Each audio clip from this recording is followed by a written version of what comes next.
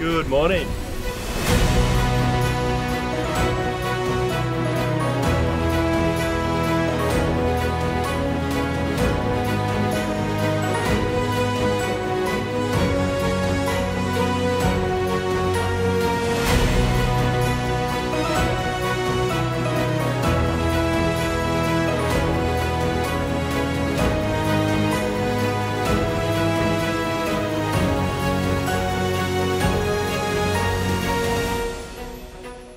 The path to success is rarely linear. There will be times when you face rejection, criticism, and disappointment.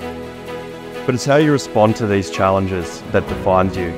Resilience is about bouncing back stronger, learning from mistakes, and using adversity as a catalyst for growth. I experienced this firsthand 10 years ago when I broke my neck in a kitesurfing accident. Luckily, I didn't sever my spinal cord, but I did do some serious damage, which took me out of aviation and my job as an airline pilot, the job that I love. The years that followed were some of the most testing in my life, but it's also where I learned the most.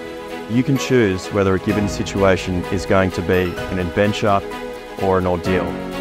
As you embark on the next phase of your lives, never underestimate the power of believing in yourself. Congratulations, graduates.